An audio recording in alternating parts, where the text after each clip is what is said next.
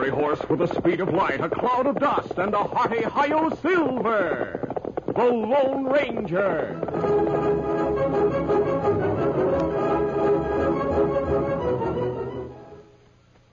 General Mills, makers of Cheerios, the ready-to-eat oat cereal that gives you go power, and Wheaties, the breakfast of champions, present by special recording, The Lone Ranger. 'Cause champions are made, not born. Yes, sir. Get on your way. Get on your way. Get on your way with Wheaties. It's good to know that champions are made, not born. Gives us all a chance. For instance, let's go back to 1943 and listen to the story of champion Mickey Mantle of the New York Yankees. Mickey worked hard to learn the game. As he got on his way to fame, he practiced batting, learned to throw. And Mickey knew what champions know. Wheaties for breakfast, away you go. No wonder Mickey's got all that steam. Mantle and Wheaties, they're still a team. Why, Mickey Mantle grew up on Wheaties, been eating them since he was 12. So good for a guy. There's a whole kernel of wheat in every Wheaties flake. Come on, Mickey, belt that ball. He's on his way, on his way. He's on his way, on his way. Get on your way with Wheaties. 'Cause champions are made, not born. Yes, sir. Get on your way. Get on your way. Get on your way with Wheaties. Breakfast of champions.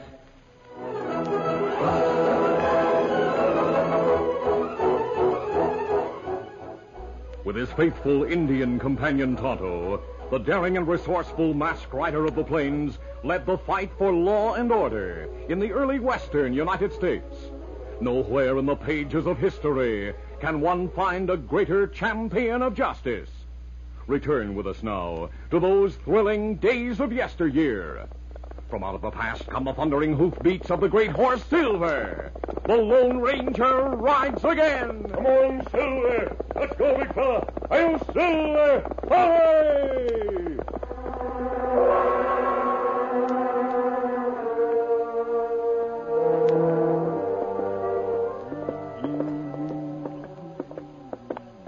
A line rider of the Bar C Ranch rode slowly along the South Range and hummed to himself as he looked up at the bright stars twinkling through the darkness.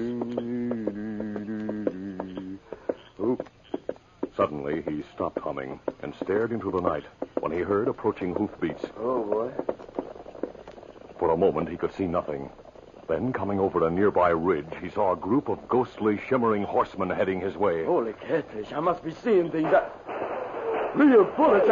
I'm getting out of here. Get up, boy.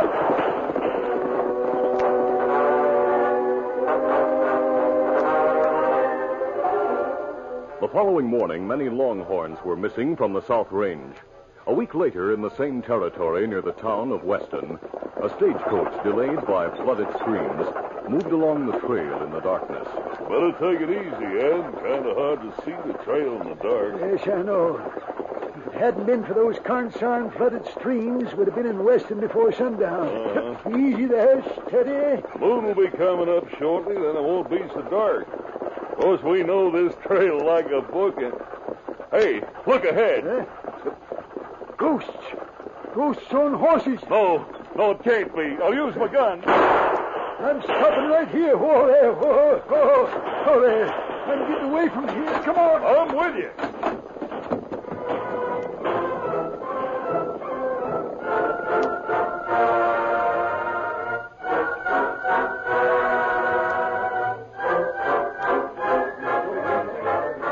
Gradually, the word spread about the nocturnal, ghostly riders, and the stories told in the cafe were greatly exaggerated. I'm telling you, men, I never saw anything like it. There they were, just floating in the air, sort of. They appeared out of nowhere and came toward me lickety-split. And the funny part of it is, they were shooting real bullets. Well, away we saw 'em. We were late getting to Weston. We were down in the hollow about 3 miles west of town, and it was plenty dark. Suddenly, right before our eyes, 5 or 6 of those ghost riders appeared on the trail ahead of us. Best not to travel at night. Nobody's safe from ghosts anywhere. Now, hold on, men. No use talking like a lot of kids afraid of the dark. If those are ghosts, why do they shoot real bullets? Why do they leave hoof prints? Why do they need cattle or cash or gold? Tell me that. Sheriff, some of the hands at the Bar C spread say the ghosts of an outlaw gang come back to get even. That'd be why they drive away cattle or take cash or gold. Hey, what about the bullets and the hoof marks? Ghosts could do anything or make anything seem real, I reckon. I say those were real horses that left real hoof marks. Whoever your ghosts are, they're smart enough to cover their trail, too. Well, have it your way, Sheriff, but the less I see of them, the better. I'm not getting caught on the trail at night after this, no, sir.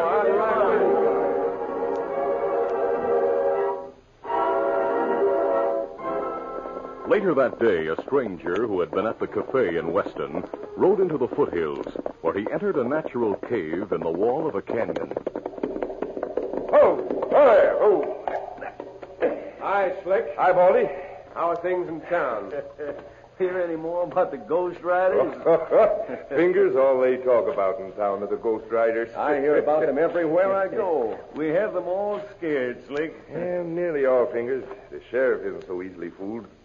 At least up to now he isn't. Where are the other men? Well, you must have seen Jim. He's on guard at the pass. Yeah, I saw him. The other two are back in the cave sleeping. Oh, come on. I want to talk to all of you. All right. Hey, you two, get up. Boss is back. All right, now listen, boys. Tonight the moon doesn't come up until midnight. I'll have Baldy ride to town and pass around word that he saw the Ghost Riders over on High Ridge last night. What for? Because the sheriff and his deputies are bound to go to High Ridge tonight to watch. Oh, yeah. Then we'll ride quickly through the valley below, where we can be seen, but we'll be out of gun range. Yeah. And the sight of the Ghost Riders might convince him more than just hearing about him. Real slick. They'll come down and try to trail us, maybe. They can't trail us in pitch darkness, and we'll cover our tracks as usual. I figure that after tonight, he'll have fewer deputies riding with him. As Slick predicted, the night was dark. Baldy went to town that afternoon and talked of seeing the Ghost Riders on High Ridge the night before. The sheriff, who was at the cafe, listened intently, then stated he and his deputies would go to High Ridge that night in case the riders appeared again. It was well before midnight when he and his men reached High Ridge and slowly rode the ridge trail. All right, keep your eyes open, men. If we catch sight of those riders, we'll open fire and get after them pronto. It's mighty dark, Sheriff. Too dark for hard riding on this rutted trail. It'll be just as rough riding for them, men. Frankly, I think those crooks wear white sheets or something. You can't depend on witnesses. I found that out. What's more? Sheriff, look down in the valley. Oh. Jumping Jiminy. There they are. Hey, they really look like ghosts, Sheriff.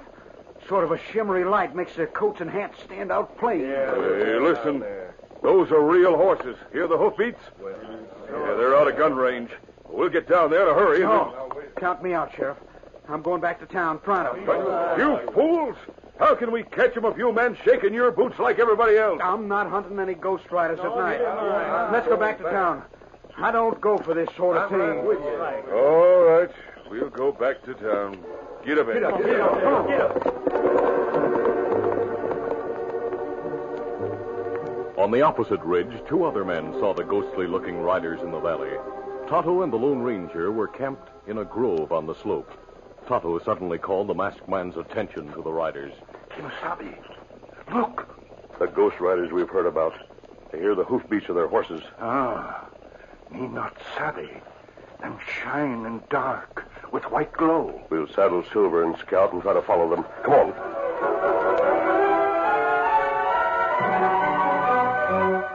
A short time later, the masked man and Indian rode down the slope and followed in the direction the riders had gone, but soon lost the trail in the darkness and returned to camp. At dawn the following morning, the Lone Ranger and Tonto once more rode the valley trail. They're marks of many horses, Kimasabi. So far, they're very plain. I hope they continue to be that way. From all we've heard, though, I expect the trail to be cleverly covered before long. The masked man and Indian rode to the end of the valley. There, the tracks turned up the slope to High Ridge. When they reached the ridge trail, the two men stopped. Oh, Silver. Scout. Well, this is what I expected, Tonto. The tracks combine with those of several other horses.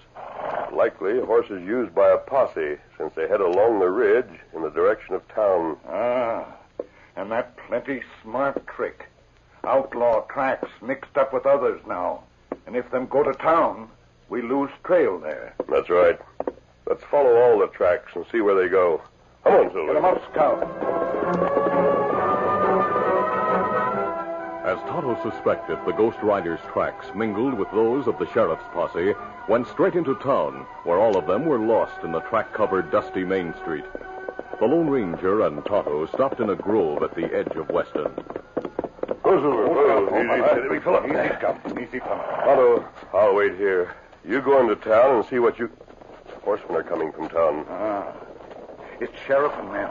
Them sure to see us when them pass on trail. Hurry, we'll mount and leave.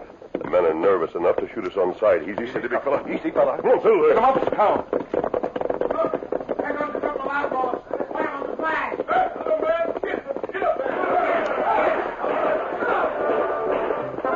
The Lone Ranger and Tonto were able to stay just out of range of the flying bullets fired by the posse. They gradually outdistanced their pursuers as Silver and Scout bore them toward the foothills, and then used various means to cover their trail after they were out of sight of the posse. Finally convinced that they had thrown the sheriff and his men off their tracks, the two men drew rein on a rocky bluff to rest the horses. After a short period, the Lone Ranger spoke. The riders came from the general direction of these foothills last night, Tonto. That's right. We'll search these hills today for the hideout. If we're unsuccessful, I'll go to town tonight, identify myself to the sheriff, and talk over a plan I have in mind. All right, let's go. Easy, steady, big fella. Easy, fella. Come on, Silver. Scout.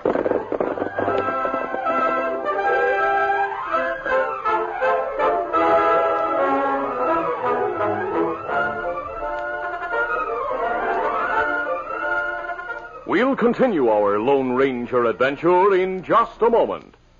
Sheriff Sam is a boy of 10. He busts right in the robber's den and gets his man because he knows he's got go power from Cheerios. Yes, he's got go power. There he goes. He's feeling his Cheerios. Cheerios. Cheerios. That's Cheerios, the cereal shaped like little letter O's. And those O's stand for oats. The good grain Cheerios is made from. Every delicious spoonful of Cheerios and milk is real muscle-building food. Each spoonful contains vitamins, minerals, and proteins your body needs. Yes, those good things in a Cheerios breakfast do good things for your body. Help you have healthy nerves, good red blood, strong bones and muscles. You can see that Cheerios is made to give you real go power. So make sure you have a Cheerios breakfast every day. Then you'll hear people say, He's feeling his Cheerios.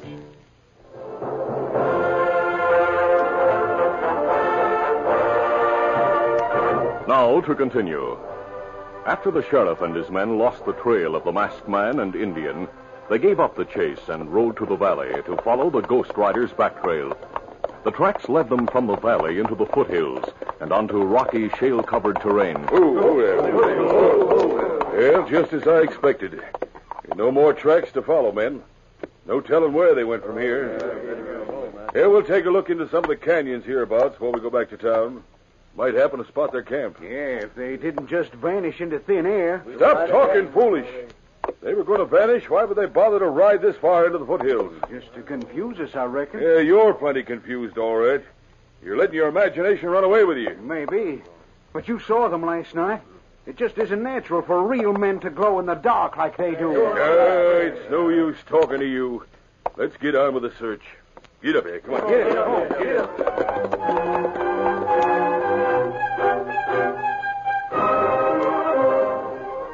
During the early afternoon, the skies darkened threateningly, and thunder echoed through the foothills as the Lone Ranger and Tonto rode through one of the many canyons.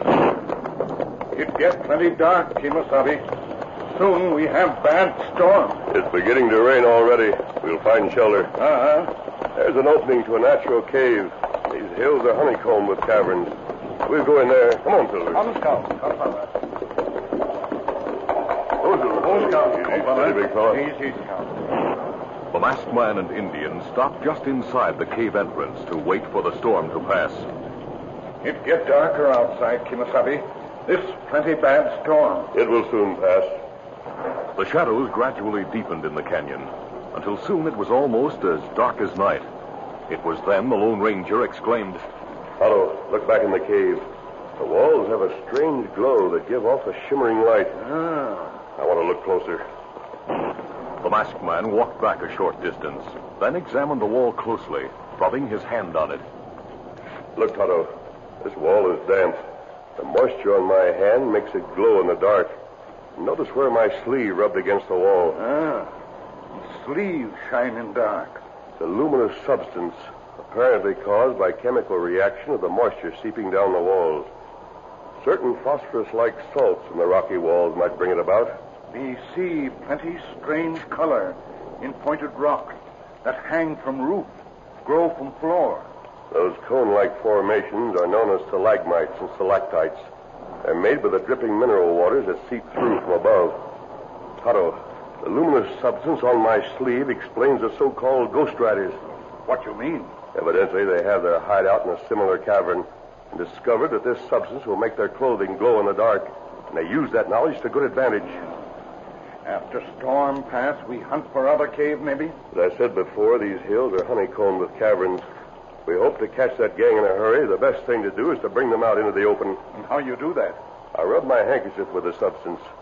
And tonight I'll suggest that the sheriff show it to his men as proof the riders are real men. Then we'll make plans.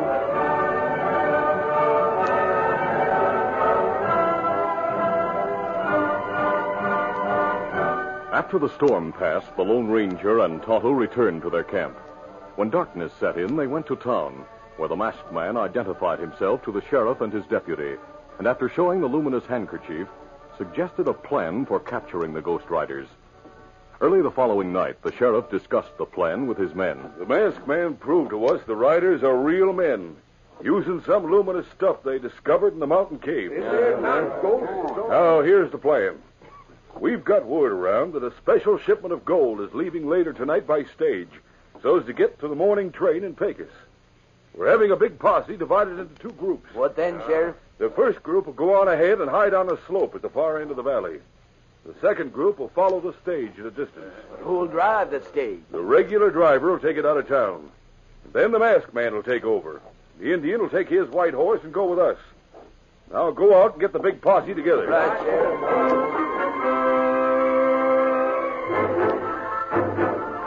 Later that night, the stage left town as planned. Outside of town, the Lone Ranger took the reins and, riding alone, drove the stagecoach into the valley. Get up! Get up there! Get up! The darkness was intense, broken only by the dimly glowing lanterns on the stagecoach. When he had gone almost halfway through, the masked man saw the Ghost Riders coming from a grove of trees ahead. Ho there! Ho! Ho! Ho there! Quickly, he jumped from the driver's seat and climbed inside the coach. Here they come. The masked man crouched down in the coach and waited as the outlaws rode to the stage and stopped. Whoa! There! Whoa! Well, the driver's gone. Must have scared that daylight out of him. Baldy, get up there. Throw down the cash box. Right. Getting down. Hey, there isn't any cash box up here. Well, maybe it's in the coach. I'll look. Easy, boy. Reach and don't move, you. Tell your men to drop their guns or I'll kill you. Hey, what the... Somebody's in here. Do as I say. Baldy, who had remounted, realized instantly that Slick was in trouble. He quickly reached out and jabbed his spur against one of the lead horses. The stage jerked forward, and the Lone Ranger was momentarily thrown off balance, dropping his gun. But reacting instinctively, the masked man hurled himself through the door at the luminous figure beside the coach. Drop that gun. Slick was taken by surprise and fell to the ground where he grappled with the masked man. The other crooks dismounted hurriedly and moved in to help. But because of the intense darkness, they were unable to see the masked man, though Slick's luminous figure stood out clearly. Then... Hey, riders are coming. We can't see them. They're coming from both sides. I'll finish you. Try it. Pick up. The sheriff's men moved in from either side with blazing guns, while the Lone Ranger fought with Slick. The outlaws, with their luminous clothes, were easily seen. Get them all, men. Don't let anyone escape. Several of the men were wounded, and within a short time, the outlaws, realizing their hopeless situation, surrendered. Give up? Yeah, we dropped our guns. Get to your feet, you. I'll kill you for this. Not if I can help it. Get up. Get up. heavy blows to each side of the jaw, the Lone Ranger knocked Slick to the ground unconscious. After retrieving his gun from the coach, he returned and stood over Slick. Bring a lantern here, Hank. Here it is. There's the leader of the gang, Sheriff. Hold that lantern closer. You recognize him? Yes, Slick Wheeler, wanted for murder in San Antonio. He used to lead a gang down that way. Well, mister, we got 'em all. Your plan worked fine. We could see 'em plain as day. You know, Sheriff, I'd like to have one of those coats that glow in the dark, sort of as a souvenir. Yeah, you'd go around scaring yourself, Hank. Anyway, those will be held as evidence. After this, you'd better think twice before you start believing in ghosts. Thanks to the masked man, there'll be no more ghost riders around here. You all right, Kimasabi? Yes, Tonto. Where's Silver? Him back there with Scout. Good. We'll leave now. Adios, Sheriff, and don't let the ghost disappear. Yeah, don't worry, mister. The bars at my jailhouse will hold any ghost you want to bring me. Well, I hope to see you and Tonto again soon. You will. Let's go, Tonto. Adios, everybody. Goodbye. Bye.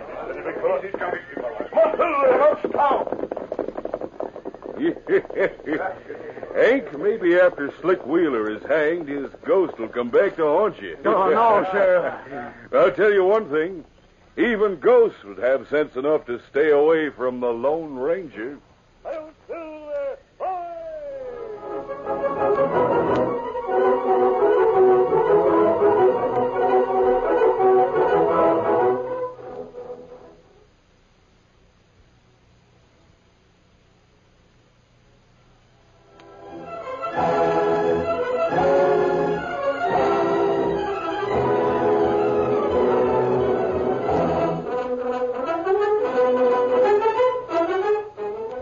The Lone Ranger, a copyrighted feature of the Lone Ranger Incorporated, is produced by Trendle Campbell Muir Incorporated. The part of the Lone Ranger is played by Brace Beamer. Your announcer, Fred Foy. Listen to The Lone Ranger, brought to you by special recording